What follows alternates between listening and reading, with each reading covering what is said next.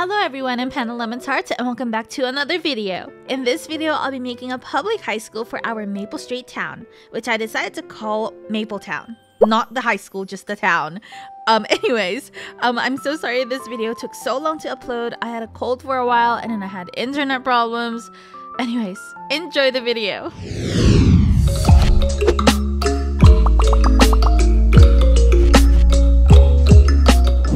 We are so close to finishing this town. As you can see here, there's only a few slots left to fill in. I started off by clearing the space near the high school plot so we can efficiently use the space. Now, I'm trying to add a drop-off zone for parents to drop off their kids and for school buses too.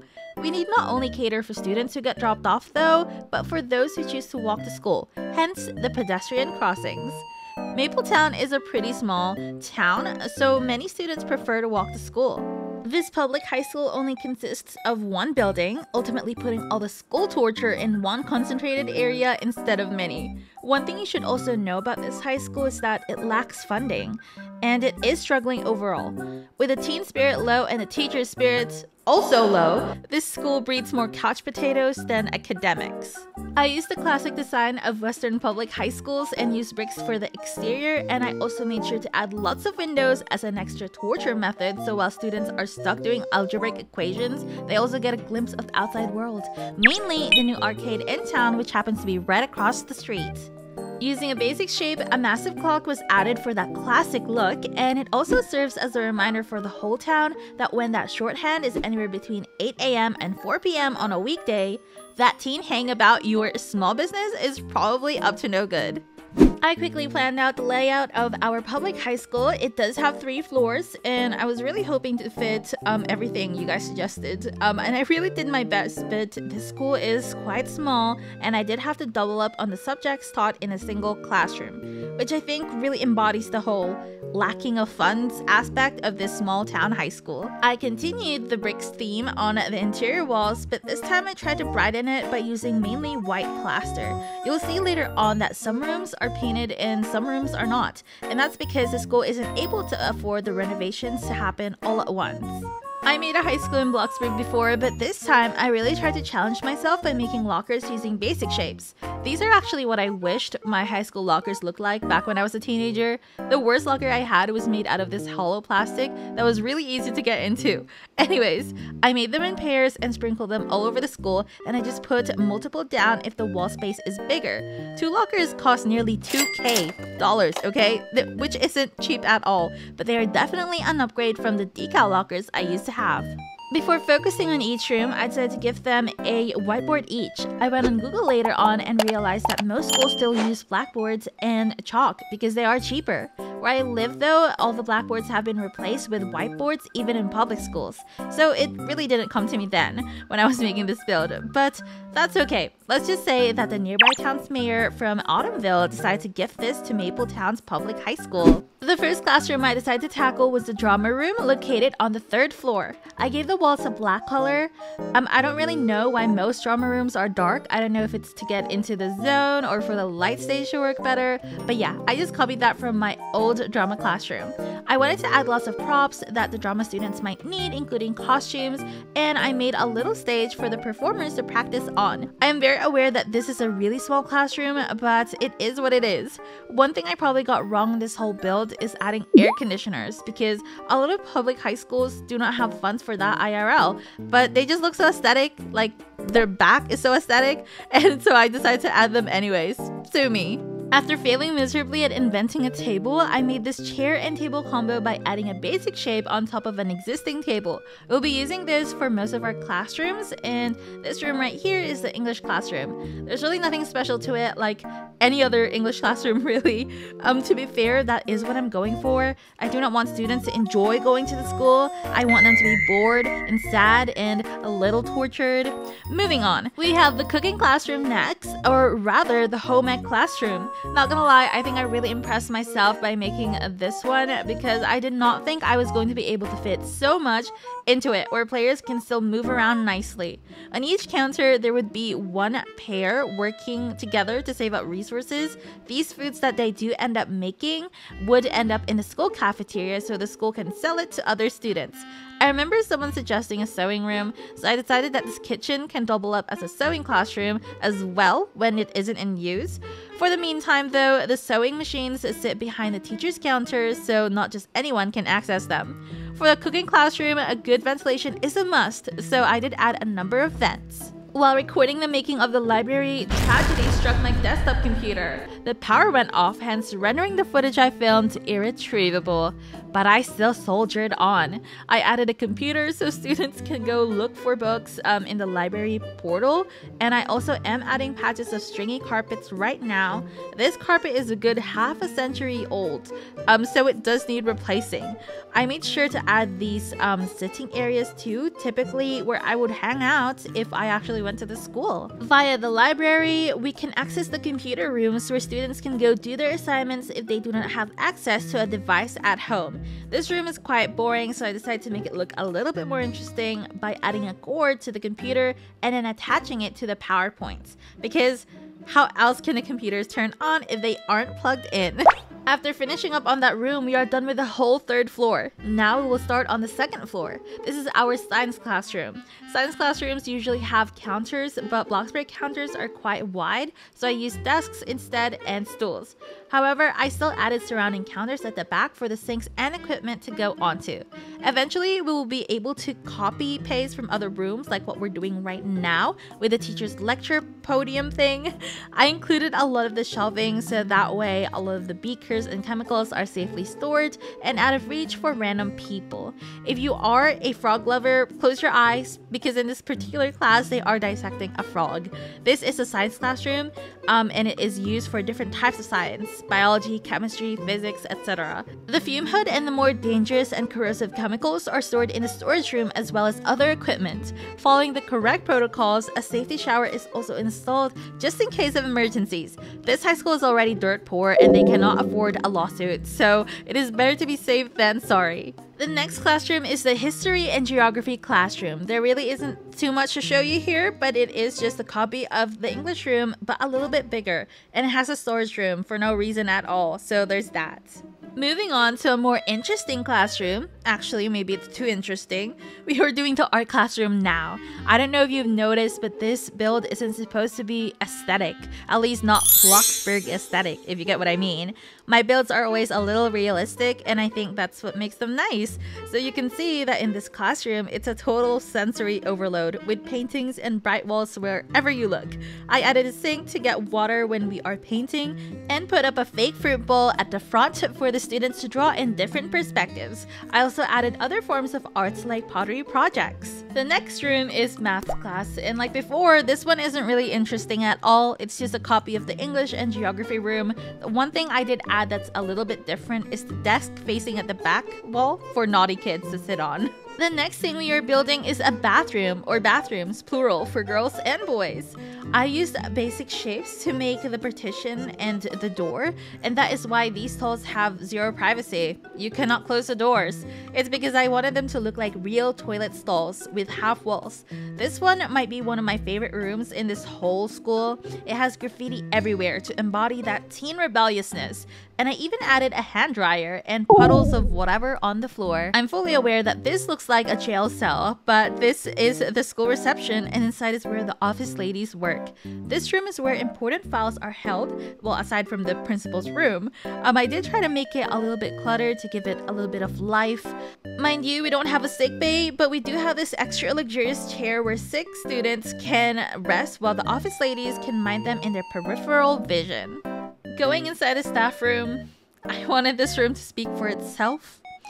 It is very mundane, and yeah, it really sucks the life out of you. Next up is our gym. I went for a basketball court. I probably shouldn't have added a court because it just makes it look even tinier. I also grabbed the net from the arcade game to reuse here. Anyways, this room is a multi-purpose gymnasium. This is where the assemblies are held, health class, plays, basketball games, PE. I'm adding cracks everywhere too to really show the age of the school. I also thought that they deserve showers, so I gave them 2 stalls of that. Our last classroom is just a spare room where any class can take place. It also can act as a detention room. Our last office is the principal's room, but before you get there, there is a waiting room where the secretary's office is. I added lockers in there for the secretary and principal to have extra storage for their personal belongings. The principal's office also has 2 guest chairs, perfect for meetings with the parents. There is also a janitor's closet where students sometimes sneak in while cutting class. We are now up to our cafeteria.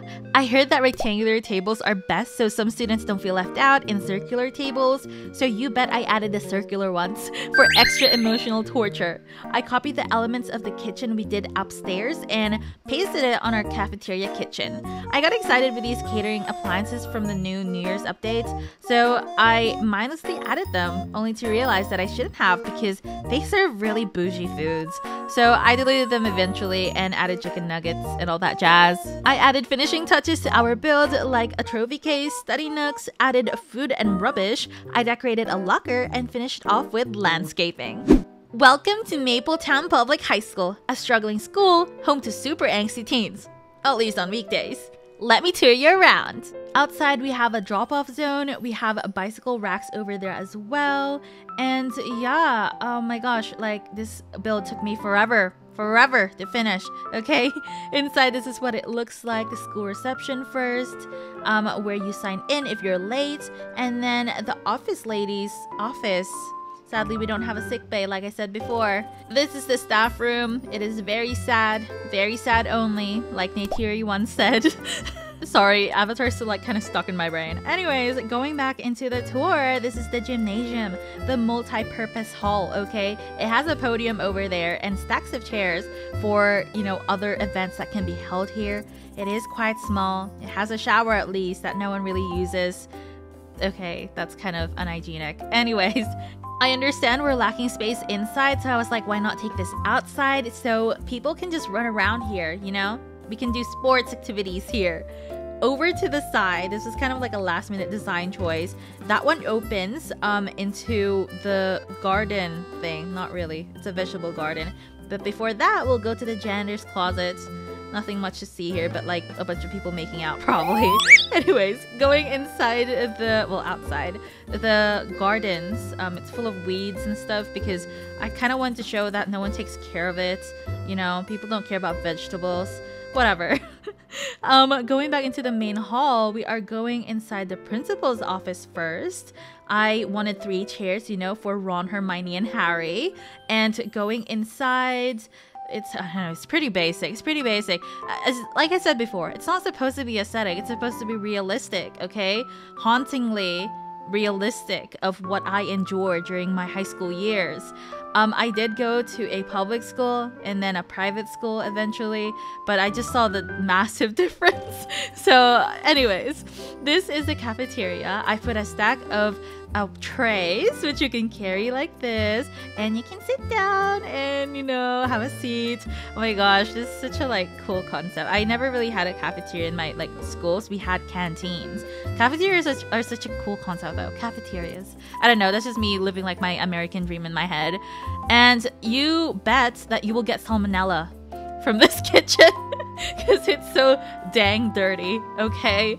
Anyways, moving back into the main area, over here is like, we're not gonna do that yet. We're gonna do this area here. Art room, yeah, sensory overload, getting the creative juices flowing. Yeah. And there's like a massive locker like thing here, and if you remember, okay, don't judge. If you remember, in like the first house that I did in Maple Street, there was a teenager that lived there with a Bakugo poster, right? That's her locker, guys. You know, I want to tie everything together. Tie everything together in Maple Street. The lore, the characters that live here. Oh gosh, I love it. I love it. Going into the women's toilet. I love this bathroom because it has graffiti everywhere. The graffiti are not mine. I just got them from the Roblox catalog thing. But the posters are mine. Most of them anyways. I made that for like Climate Academy or something. Moving into the maths classroom, very boring. You know, you cannot focus in this room. It's too boring. That's really what I was going for. Going to this closed door hallway here, I intended for these to be both science classrooms, but I thought, you know, we'll just have one. The school can't afford it. Can't afford to have 2 classrooms. We also have robots for robotics. Never had a robotics class before, but I assumed it would be in the science classroom. Correct me if I'm wrong. I'm thinking that maybe that could be like just an extracurricular. I love my safety shower. I think you guys should also add them to your school builds, because how can it be safe if it doesn't have an emergency shower? And you know where your safety shower is at school. You should, because I don't even know. Okay, whatever, I don't care. Going outside, we are gonna go to the history/geography classroom. I packed these into just like one classroom because studying history is studying geography, or rather studying geography is studying history. It has a random storage room. Like I said, I meant for this to be a second science room, and that's why it has that, and I just had to go with it. The boys' toilets, wow. You might be able to notice that's a little bit more messy than the girls. And yeah, guys, I actually tried to attempt to make a urinal for this build, okay? I failed miserably, but I tried. Anyways, going upstairs to the last and 3rd floor, we are going to the English classroom first, where Shakespeare is studied. Yeah, what else? People read books there. Anyways, this is the performing arts room, or drama room, or music room, really. I tried to lump in the musical instruments there as well, because where else would I put them? People wanted a music classroom. I don't have one for that. We are faced with more lockers, and over here we have a trophy case. We only have one trophy, guys, and it's from like 1969 or something. From a really long time ago. This is the home ec classroom, the kitchens, and the sewing classroom. Like I said, I actually started going a little bit desperate in terms of classrooms, so I started putting 2 subjects in one classroom. And I think it works out fine. Actually, it really embodies that lacking of funds thing like I said before. But moving on, we are now gonna go to our library. Our very small library, but it's okay, everything's online now anyways. Except these, like, students probably don't have devices. Anyways, let's go to the computer room, where if you don't have a device, this is where you'd be, because you'd need a computer to study. Anyways, yeah, that's all for this build, guys. I hope you liked it. Yeah, comment down below. Let me know what you think. This took me forever. Please go like and subscribe. Bye!